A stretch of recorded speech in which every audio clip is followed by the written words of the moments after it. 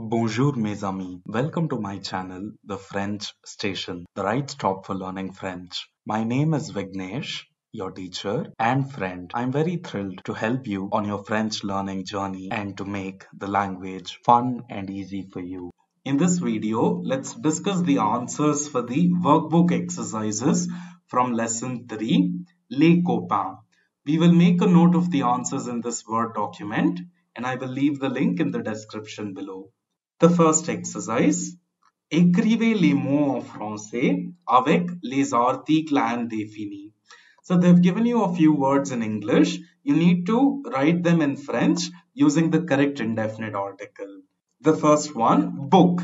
Book is masculine in French. We say un livre. The second one, pencils. It is plural, so des crayons. The third one, rubber. Une gomme, it is feminine.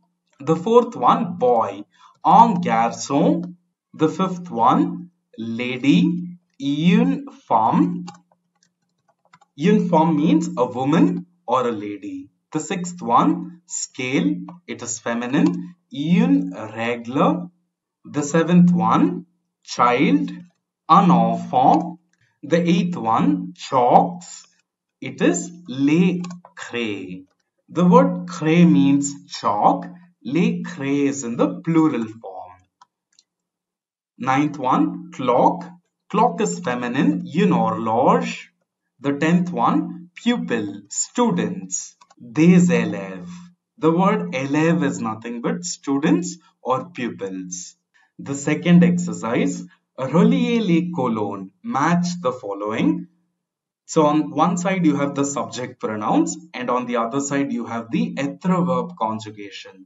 For the first one, je, it is suis, option D, je suis, tu es, option G. Third one, il est, option F or option H. The fourth one, elle est, option F or option H. The fifth one, nous sommes, option C. The sixth one, vous êtes, option A. The seventh one, ils sont, option B or option E. And the eighth one, elles sont, option B or option E. The third exercise, écrivez en français, write in French. The first one, j'habite en France, je suis français. So in the first blank, you need to write the country, and in the second blank, you need to write the nationality. The second one, il habite en Chine, il est chinois. Chine is the country, chinois is the nationality. The third one, nous habitons au Japon, nous sommes japonais. We live in Japan, we are Japanese. So, Japon is the country, japonais is the nationality. It is in the masculine plural form because the subject is nous. The fourth one, elle habite en Germany. The word for Germany is Allemand. Elle est allemande. Allemande is the nationality. It is in the feminine singular form.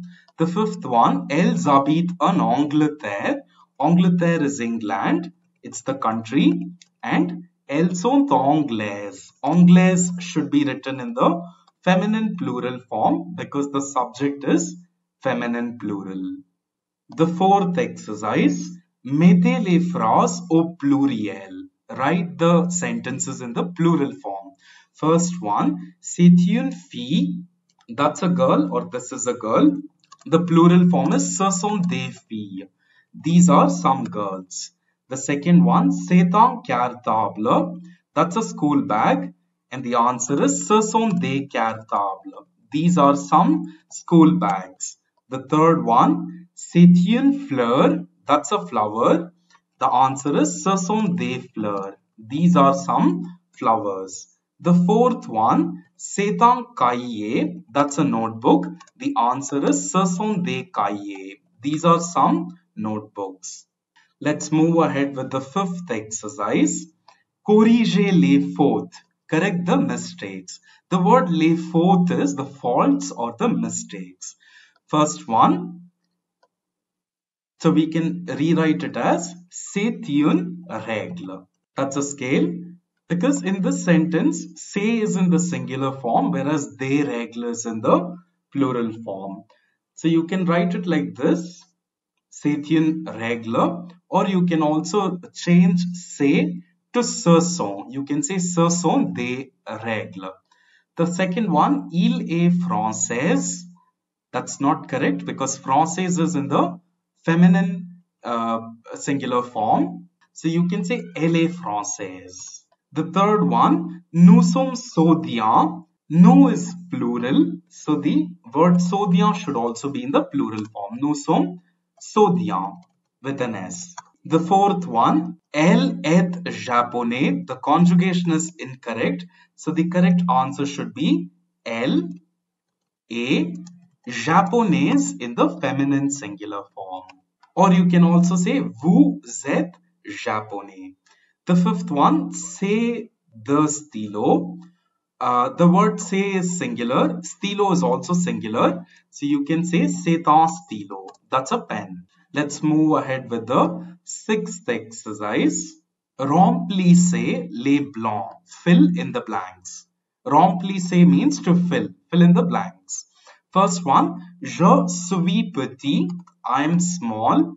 The second one, nous sommes anglais. We are English. The third one, elle est française. She is French.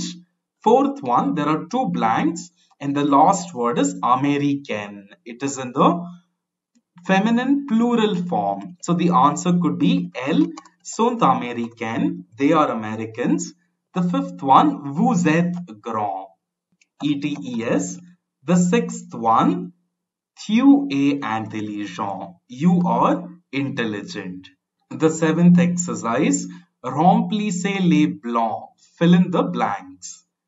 So on one side you have the countries and on the other side you have the nationalities, masculine and the feminine forms. The first one is l'Italie. That's the country, Italy.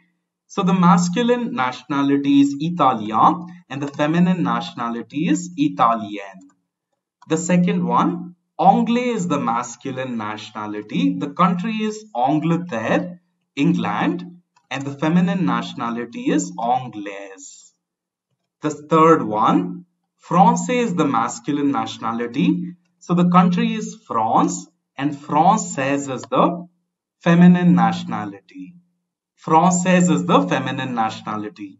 Fourth one, le Japon, Japan, that's the country. Japonais is the masculine nationality. Japonaise is the feminine form. The eighth exercise, écrivez au pluriel. Write the plural forms. Un bas, a stocking. Des bas is the plural form. The second one, un livre, des livres, a book, some books. The third one, une trousse, des trousses, a pencil box, some pencil boxes. Fourth one, une croix, des croix. The word croix is same in the singular form and the plural form. Similarly, the word nez is also the same in the singular and the plural form. So the plural form is des nez. The sixth one is des gâteaux. The seventh one, des chapeaux, a hat, some hats. The eighth one, un oiseau, a bird. The plural form is des oiseaux with an X. The ninth one, une gomme. The plural form is des gommes. And the last one, une craie, a chalk. The plural form is des craies. The ninth exercise, chassez l'intrus.